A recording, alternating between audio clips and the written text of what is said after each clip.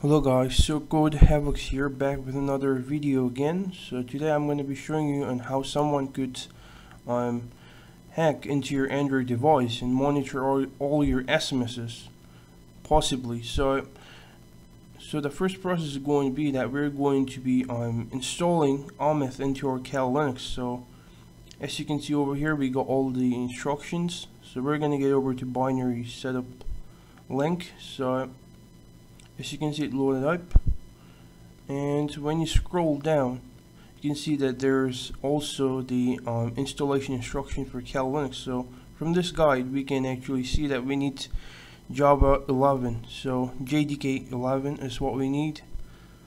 So for that we're going to now we're going to navigate into our downloads, and as you can see we got JDK 11, which we need to actually download from the Oracle website.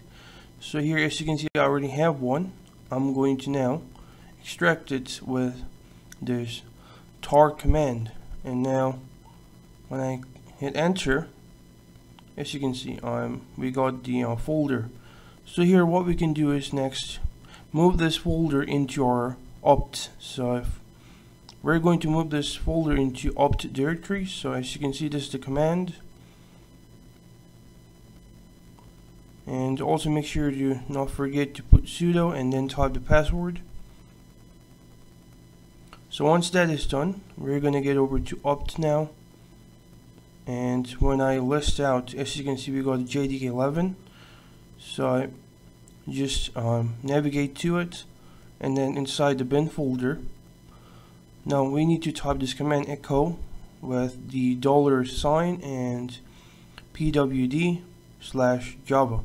So this is going to be our path that we're going to set. As you can see, when I list out, there's already a file named Java. So as you can see here, when I'm typing it, as you can see there, Java, that's the file. So we're executing it. Alright, so we're going to set the path with the help of sudo update alternatives. So okay, just a minute. Here what we're going to do is type sudo update alternatives, and then here we need to put 2 dashes and then type install as the option, and so we're going to type user and /bin. So user/bin, and then we're going to type Java. And since we're installing Java, we're also going to put this, which is inside between those quotes, Java itself, and then the path that we just copied, which was this. Just to make sure again, this is the one. We're going to paste it. Now that is done, I'm going to hit enter. Oh sorry, we're going to put 2 at the end. So then we're going to hit enter. So there should be an option 2 when we're configuring Java now. So almost forgot to put 2 as the number, so we're going to type sudo update alternatives --config and then Java. So we're going to configure our Java, which is going to be JDK 11. So this is the one that we need to configure. So for this, you're just going to hit the number 2. Sorry, yeah, it's not 2, it's 1, because as you can see, it was on selection 1. So now that is done, we're going to clear the screen. So as you can see over here, we got the Java version as 11. Now the next thing we're going to need to do is install Ometh into our Cal Linux. So as you can see, we get it from the release section, and this is the file ending with .deb. So we're going to click on it to download. So it's downloading. So I'm just going to skip this video since it's going to take some time. I don't want to waste the minutes here. So okay, we're going to make this video as short as possible. As you can see, we got the file. So we're just going to execute it with the command that is being provided from the website itself. So we're going to move to download. As you can see, we got the .dev file. The next thing, as you can see over here, we have a instruction to execute the file in order to install it. So we're going to copy and then paste it, as you can see, and when we hit enter, this should begin the installation process. Make sure you're super user do when you're doing this. So here we might face a problem while installing. As you can see, we got an error here. So basically what you can do is just to make sure, we're going to type this command from count and give the access to the downloads folder, and then we're going to install it again just to properly make sure that there is no error. Now when you check by typing ameth here, as you can see, you have this program installed. So all you just need to do is execute ameth now. You can do it from the terminal, or you can open it from the applications section itself. So, but here I'm just going to type this command. I'm gonna open it up by executing it. So I'm gonna hit enter now, and this should open up the ameth application. As you can see, it go opened up, and the next thing we're going to need to do is so here I'm just going to do some brief explanation here. So here you can, as you can see, you got the APK builder, you got the options to configure your payload, and for the victims tab you can listen to the ports that you need. Okay, so what we're going to do is now that I've tested the ameth, we're going to now execute and open up ameth again. So I've just confirmed that it actually works properly. So now that we're going to test out the ameth finally, so we're going to set our port to 4487, and we're going to listen, and we're going to need to set the same port on APK builder. But as you can see, I already got the connection since I had tested it out on my phone just previously. So here we're going to first put in the IP. So I'm going to test out with my local IP. You can do the port forwarding process as well with the port map. So for now I'm just going to try out with this one from the ifconfig command. So here you can paste the same thing, and here we're going to set the port to the same one, which is 4487, to the same port that we're listening in. Okay, so I've selected SMS and storage as the permission request, and you can also bind with the original application if you want. So now we're going to build it. As you can see, it's already starting to build, and the only thing left to do was sign in, and we have the location to the APK file.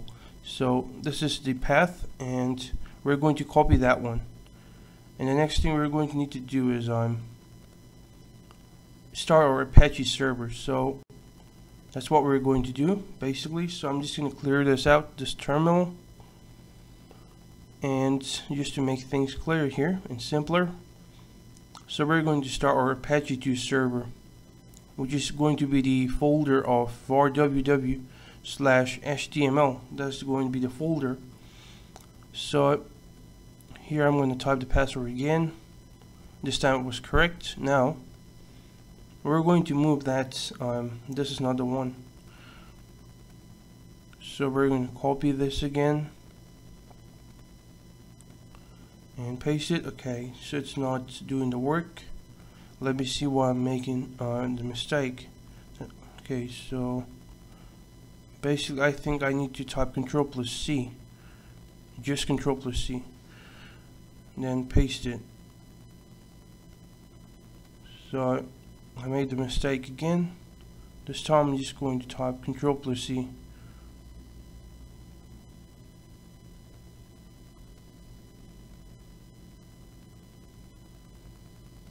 As you can see, I just straight up copied it and then pasted the path to the APK file, which is our payload, and then we're going to move it into our var www.html. So make sure you then do it with the sudo command. Also, you need to enter the path You can rename the payloads if you want, as I'm doing right now. Just payload.apk, and then with sudo you're going to hit enter. So here I'm going to now type ifconfig one more time. As you can see, this is going to be the IP for the Apache 2 service as well. So that is one thing, and when we're in the victims tab, I'm going to click on listen when I execute the payload. So here, as you can see, we got this as the Apache 2 server. So we're going to type the same thing here, 192.168.93 with ending with 129 / payloads.apk, which we had renamed, the payload. So when I hit enter, I got the option to download. When I keep it, and then when I open, all you just need to do now is install. So that's basically it. When you open it up and hide the icon and open Google Play, it should now give us back the connection here. So when I listen, as you can see, that's how you can now gain access into the SMSs. So you can even send SMS if you want to a number, or you can see or read the SMS list. But since we don't have any SMS in my phone, that is why you're not able to see that. It's empty. So you can also see the payload.apk file, which we had downloaded inside the storage. So that's how you can also stop it like that if you want, the port that you were listening on to. So when you listen again, you should receive back the connection after some time. So let me pause until I see when I receive back the connection. So as you can see, I've got the connection. So it's also, just to remind you, it's also persistent. Now, just for the reminder, this video is just for education purposes only. I do not encourage any misuse or anything illegal. And again, I do understand that this payload only works up to some versions of Android. So for the higher versions of Android, I'm going to be making a separate video in the coming future. So just to get updated, so that you don't miss out, please make sure to like and subscribe, and then hit the notification bell. And that should be pretty much it for this video. So that's it. Thank you for watching.